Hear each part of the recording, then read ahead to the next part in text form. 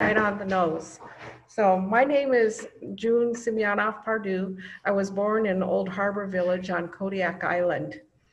Back then, we didn't have any midwives, so it was a couple other ladies in the village who delivered me, along with Lucy Crowder, and there was Elena Capjohn and Annie Alexandrov.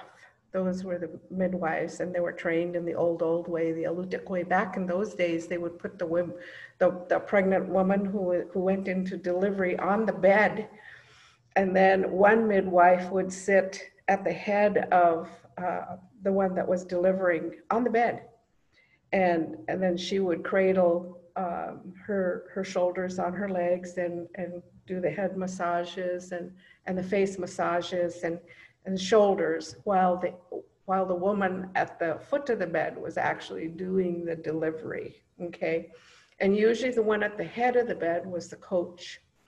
And that's what I gathered, because there was there was a time when I had to deliver a baby in Old Harbor and called on Nomoff. Eleanor Nomoff had to come and help me.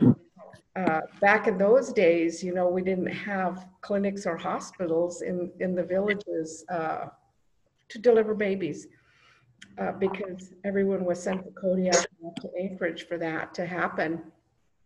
And they came up with a state, or PHS came up with regulations to where health aides could no longer deliver babies in the villages, you know, so the health aide couldn't go there to help the lady that was delivering. And Elena Capjohn, who was one of the traditional midwives who was there when I was born, misunderstood that I had a job there in the village, you know, because my office was where the health aide had her office in the clinic building.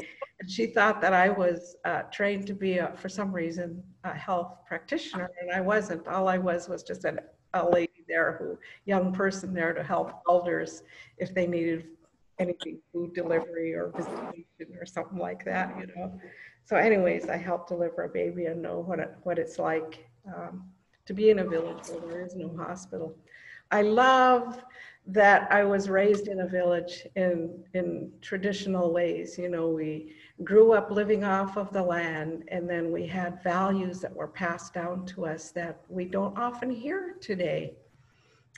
Especially if we're living in you know, like Anchorage or Wasilla, and you know, the school system is different. It wasn't small like those of us living in the village. And one of the things that they taught us, you know, was that do have our spirituality, you know. So when I say Kuyana Hayun, I say thank you, Creator.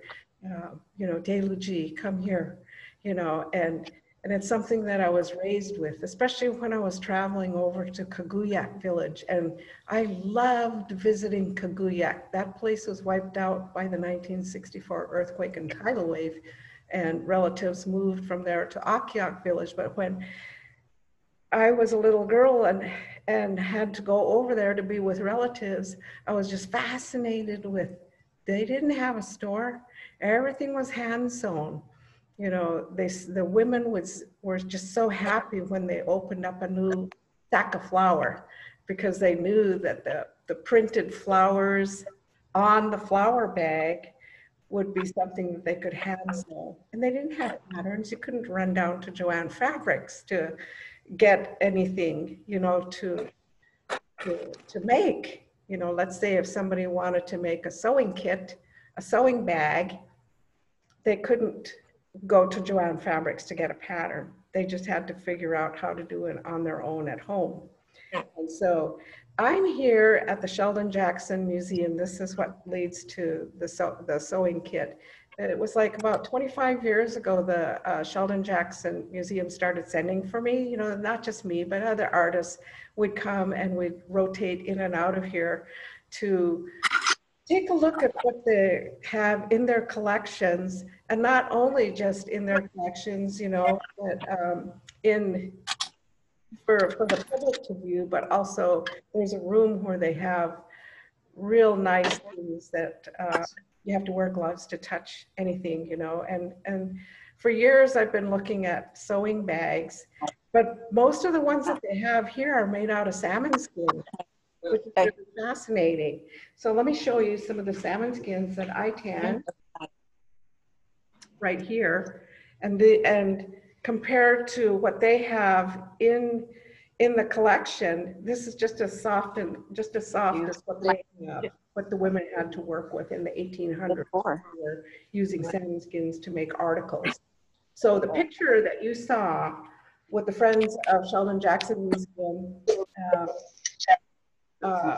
about this live class is a kakibik, a sewing bag made out of salmon skins and then out of material. I was studying the material and I'm going, oh my God, that was probably recycled material, nice thick material that they used to, you know, to put the pocket in. So I'm going to open mine and we're going to talk about what would be the sewing bag.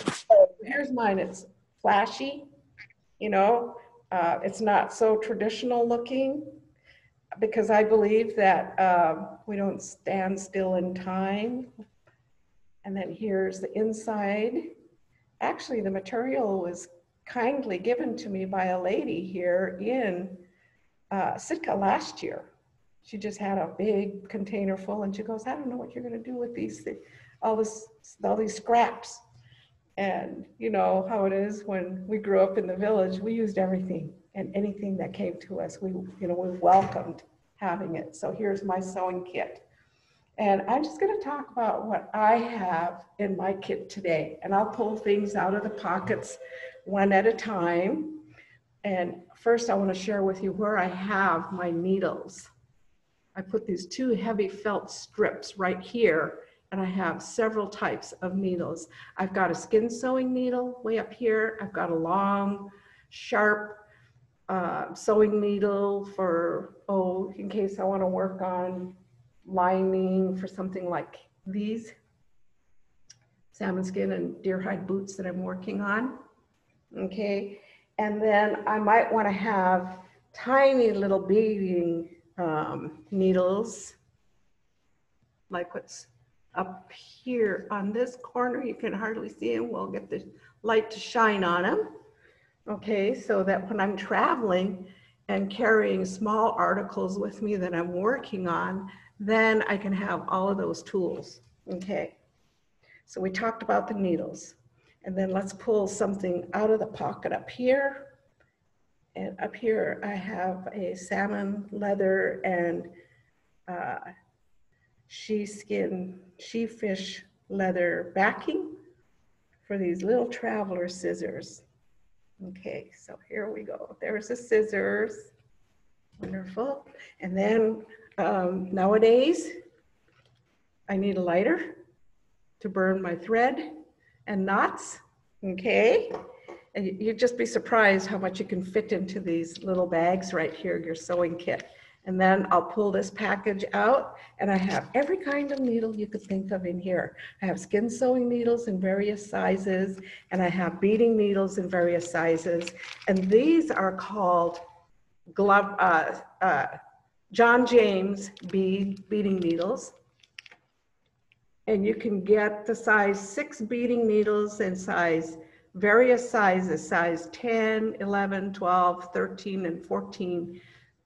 In short or long beads from the Alaska Bead Company is where I like to shop because I believe in shopping local. And then I do know that on one corner I have this, and it's a razor blade. Okay, I make sure that I have that. I'm surprised that this went through security, but I make sure that I have this so that when I need to cut my fur, I've got this one-sided blade, okay, because I made the mistake when I was younger and just, experimenting with sewing, and I took scissors and I cut the fur. And what a disaster that was. You don't want to cut your fur with scissors. You want to make sure that you use this very gently to get a strip of fur that you might need for your work. Okay, so now I'm going to continue to do this. Sewing kit looks much different than the one I made for my husband. He sews too. Right now he's working on real tough moose hide and dentalium shells with kids at the Alaska Native Heritage Center. So his case looks much different than mine. Okay, or the contents are much different. Oh, his case is a little wider, and I think he's got 3 pockets that I made for him. This little thing, you can see how little it is. I mean, I'll show you what else I have in here. So I have a fish skin case, and then I have pliers. Because sometimes I'm working with really tough skin and I will need my pliers. Okay, let's put these back in here. Set that down. Let's peek in here again. Okay, let's say I've sewn something and I need to rip stitches out. So we've got this little antler thing here, right? Really cool. So I've got a, looks better on black. Seam ripper. So these are some of the items you might want to have. You also could stick in your traveling ulu, and those would be the real tiny little sewing ulus. Unfortunately, my handle fell off of mine. Other times when I'm traveling to tan salmon skins, I'll put a scraper in, you know, I'll switch things out, maybe grab my husband's sewing kit and I can load up more tools in it. You know, we've got a skin scraper, these wonderful things that he makes. So when I'm traveling, this is really neat. And I make sure that I have scissors that won't be confiscated from me, or try not to have anything in there that's going to be confiscated from me. It's real easy to make this. I start off by cutting my leather for the backing, whatever you want it to be. It can be canvas, it can be deer skin. This happens to be metallic salmon leather that I got from Iceland. Okay, and I use the sewing machine to stick this together. It could be just one thick, sturdy piece of material that you want, and you want to measure it out. And then after you cut and measure that piece out, you're going to have your backing. This rests against this, okay? And when you cut this out, it will match the back. This will match the back, and then you're going to cut pieces out that you want to sew on for your needles. So this is nice thick felt. Don't get any of that cheap stuff. Make sure you get something that's going to last a while, okay? And then I cut out the pocket and then folded it and ironed it to fit on top of this really cool material back here. And then I took this to the sewing machine and just did the zigzag pattern on it, kind of like sewed it down, you know. And then I decided, well, heck, let's add some color.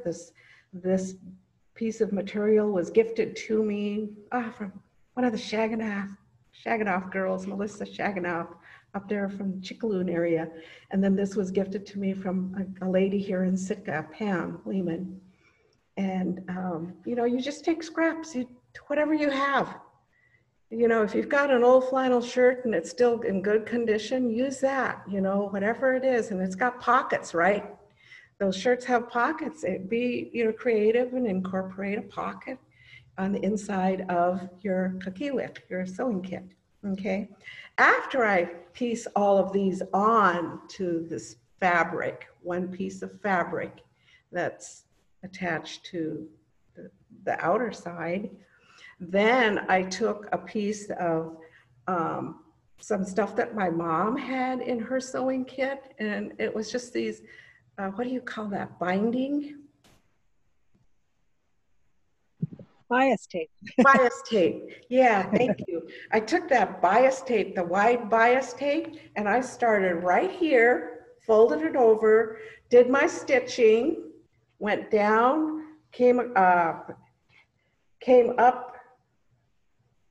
Oh yeah, I folded it. I was able to fold it right here, go across, fold it again so that I had a real nice sharp edge, went up here, came up here and came up to the top, and without cutting anything, left a really long piece of that bias tape so that when I roll this up, see how easy that is?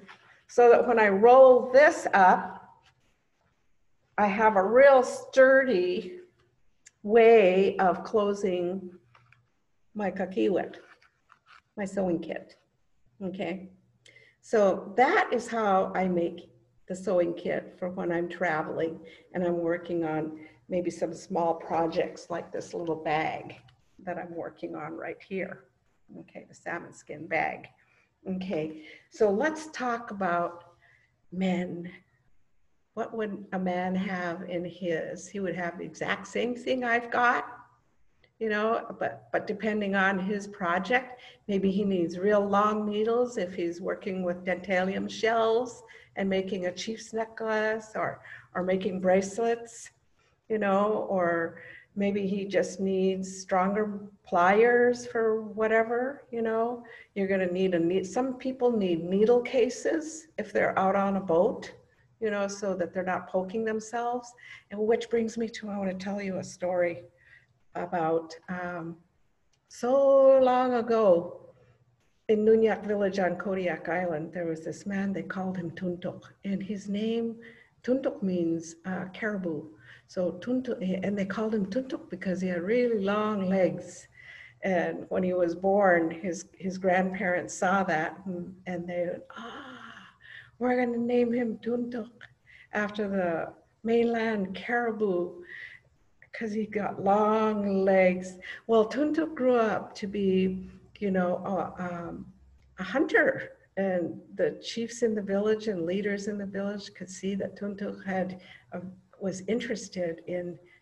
He just was interested in everything about hunting. That meant studying the stars and, you know, and how people travel with the stars. It meant knowing the wind, the winter wind, the summer wind from the north, south, east, and west, you know. And he was always interested in when he was traveling with the ones that were training him to become a hunter, he was always interested in the coastline, watching, you know, for petroglyphs that could tell him stories. And, you know, some of them they could see at regular tide, and then some of them were hidden at low tide. When the tide was high, people couldn't read the rocks, you know, that would tell stories of maybe where the best fishing places were. Who knows, you know.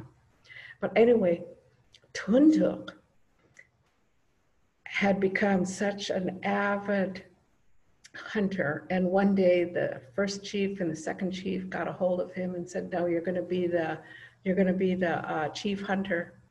And that's gonna be your title. And you're also going to be training people to take your place. And you're gonna have men in your village who are already hunters, and they're gonna be training younger ones, and even how to position your kayak before you go out to sea, what to take with you. One of the important things that you'll need is your sewing kit, you know, and the men, they had their own sewing kit because things could happen when you're out at sea while you're in a skin kayak. One day Tuntuk took his crew out and he was watching the water and he, you know, and the weather, it was so beautiful. The sun was shining and he knew that it was going to be a wonderful trip for them to go out fishing and hunting. And he says, okay, we're going to go, we're going to get ready, we're going to put the kayaks out and position them for launching out to sea. And he was at the head. He was a chief hunter. And he said that when we go out to sea, we're gonna follow like the birds. We're gonna go out like the birds. That meant that they had to, when they went out, they traveled like this. They weren't all in uniform following the chief in his kayak. Instead, they were like this. They were, you know, just like the birds. When they travel, that's what you see when they're flying in the air. And he had a reason for that. And he told them, when we go out there, we're gonna go hunt for sea otter because they're right around the corner, down that bend. And he said, when we get over there, it'll be so easy, because when I give the signal, when we see sea otter, all of you are in formation for us to make a circle to be around the sea otter that we're going to get.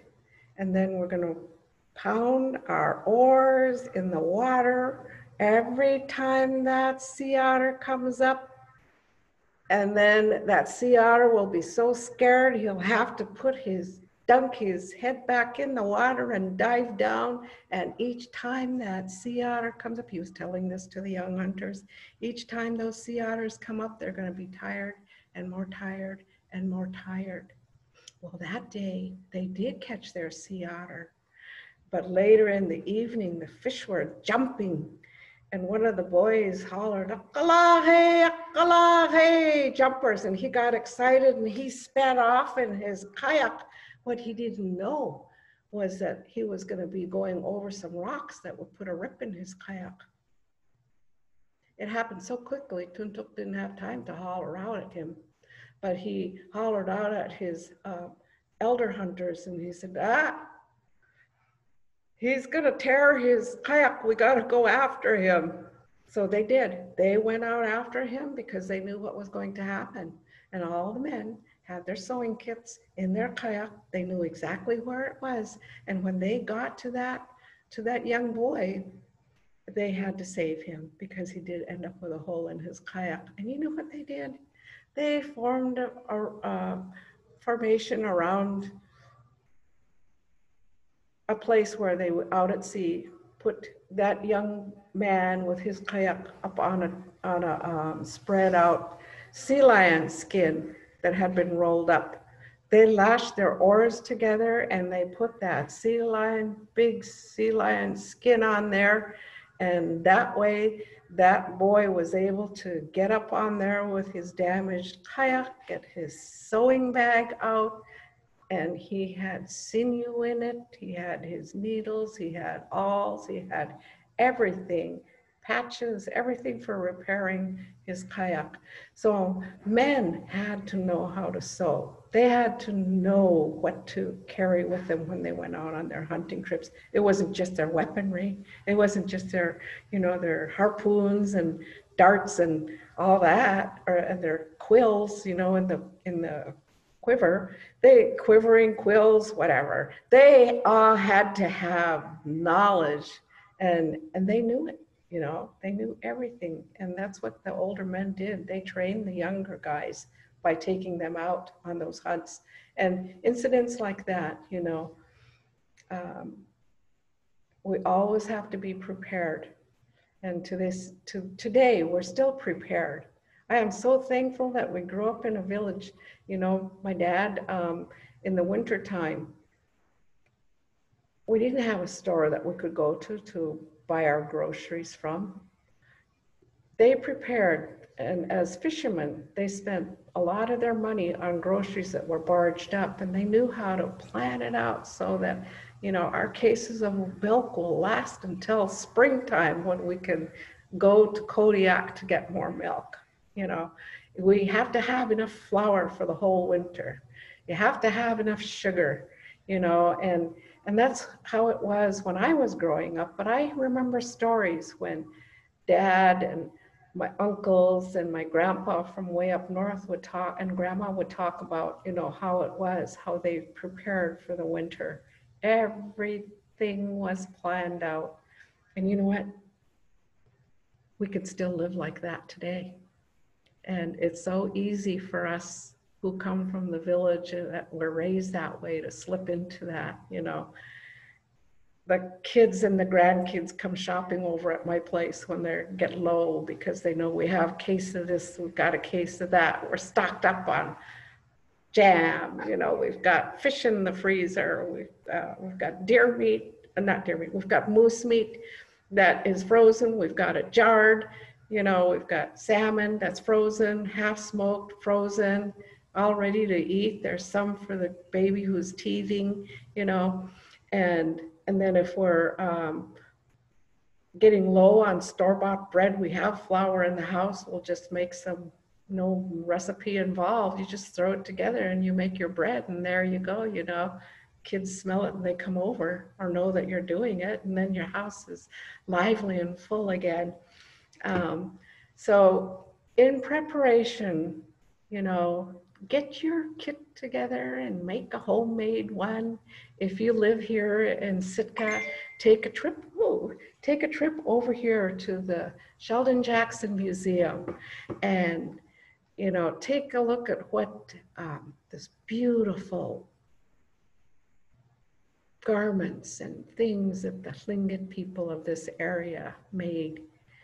You'll see things in there, and fish skin sewing bags from Inupiaq people in the Yupik country. You know, unfortunately, he didn't travel down to the Aleutians and to the Alutiiq areas where they made beautiful things too.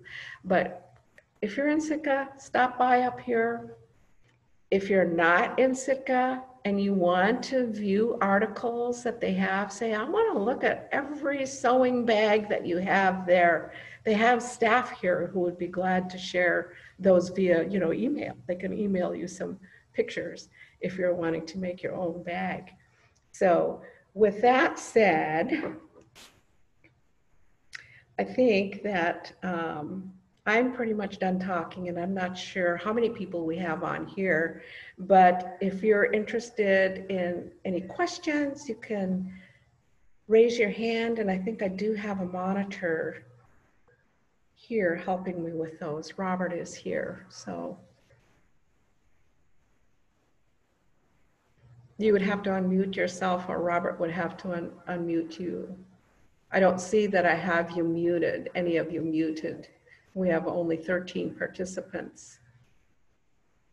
I don't have a question, but I just really enjoyed that, and I want to thank you so much for that talk. That was really great. Thank you. Oh, Chris, thank you. I'm so glad you were here. Hi, June. It's Jan. Hi, Jan.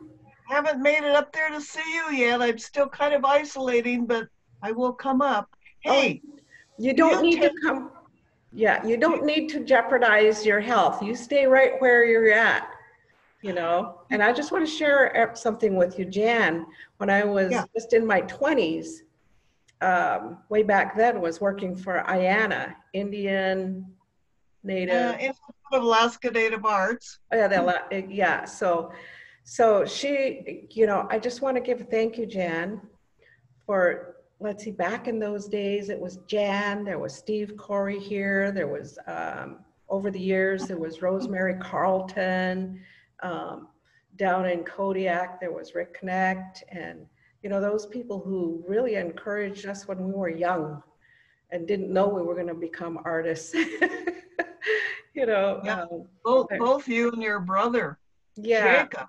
Jacob, wonderful Alutiiq hat maker. Oh, his hunting hats were out of this world. Yeah, I want to know, do you take your sewing bag on the plane with you? Yes. Or do you have to check it? No, they don't confiscate your scissors, or? They won't confiscate your scissors if they're really short like this, because it's not a weapon. And this one folds. This is one of those fold up ones. Oh, and by the way, you can find these over at C-Mart. Huh. I saw them, they have some there, and they have the pliers that I purchased. They're not sharp, it's not a weapon, but these will fit in the plane as well. But what I wouldn't put are doll making needles in your sewing kit. Oh, okay. Yeah, they're the super long ones. Well, I was all set to make a basket, and I had my scissors with me on the plane, and that's the first thing they confiscated. So yeah, they will. So I slept the whole way. Yeah. Anybody else? Any comments? Yes. June. Hi, this Judy. Is Judy Lehman, and I'm sorry I haven't gotten to see you down at the museum, but Salon, my grandson, and I certainly enjoyed this presentation. Thank you. That is awesome. Now, was he the one that was in the video that you sent me? Yes, he helps me tan skins. He's really into it. We made a bag for him the other day too. Oh, that's wonderful. So how long are you in Sitka now? I'm here until the 8th, and then I fly out on the 9th. Okay. Mm-hmm. I'll stop in and see you, because I'm looking forward to meeting you. Yeah, I know with these times going on, we want to be careful. Right. Yeah. Thank you very much. All righty. Thank you for joining us. I've got a question for you. Do you hear me? I hear you, Steve. Yes, I'm Hinda. It says Haley, and Okay. I'm in Illinois, so I'm a few hours ahead of you. Yes. I visited that museum when we were in Alaska about 2 years ago, and it's such a beautiful, not only is the structure magnificent, but the contents are fabulous. So I was happy to see that I'm able to connect. Wow. Yes. But I have a question for you. Okay. So you're talking about using so many things that we tend to throw away, like fish skin, right? Yes. Most of us just throw away and never think of using it. When I look at like older things from Alaska, I don't think I see much fish skin, but maybe I do.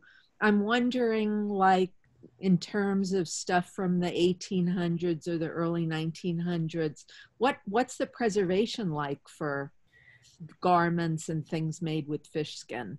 The garments, yeah. Okay, I'm sorry. The garments that they have here are wonderful. I mean, okay. Yeah, they're aged and they're drying, you know, and I'm sure they might need some conditioning maybe, but I'm not in that field. But they really do. You could get a hold of the curator here and anybody here and let them know that you're interested in photographs of what they have. But the Smithsonian Institute in Washington, D.C. has really nice salmon skin specimens, but I think those are stored in Virginia, you know. Yeah. But it's all the Smithsonian Institute. You can get a hold of them too. And I've actually visited that. Have you been to that facility? Yes, yes, I have. It's an amazing place. What they're doing there is just fabulous. So yeah, it was there last year. Thank you so much. Thank you for joining us. Absolutely.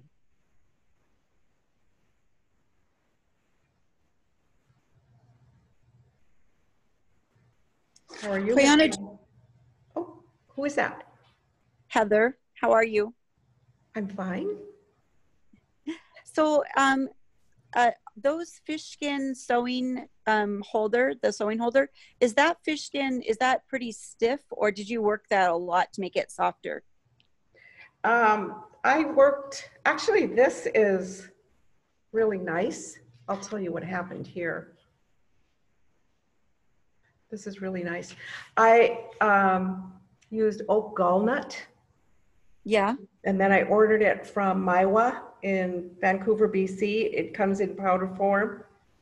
Mm-hmm. You have to use it very, very carefully to build up the strength of your tannin so that you're not case hardening your skin. Now, hang on. Let me get one more piece. Okay. And this one is oil tanned with coconut oil. Mm-hmm. After putting it in solutions, but it's a little bit more stiff and I need to work it a little more, and here's how I do that. And what I do when I get home is I will throw this on the table between me and Charlie where he sits in the evening and he can't help himself. He'll pick it up and he'll do the softening for me. Yeah, and I've got alder with beets right here, and it came out just nicely. But here's the softening technique that I do. Friction and heat will make it nice and soft after you've gone through the tanning and the oiling stage of it. Okay, and I don't have enough time to walk you through a class right now. Right. But so the tanning class, So the salmon skins that I have are still really stiff. I haven't worked them very much. So Okay. do you make them really soft before you make your sewing, your scissor case? Do No, you work it till? you don't have to have it really, really soft for your scissor case, but I'll tell you Okay. what, this is pretty soft. Yeah. You Okay. can't even hear any No. crinkles. Yeah. Okay. Okay. Koyana. E. Okay, so we're all done with our presentation. Thank you, David, for joining us. Everyone, I just absolutely enjoyed connecting with you. Enjoy your evening, you know, and explore making, and have fun making your kakiwik, your sewing kit, okay? I'm gonna sign off now. Thank you, June. Koyana. Dank je, I'll see you later. Thank you.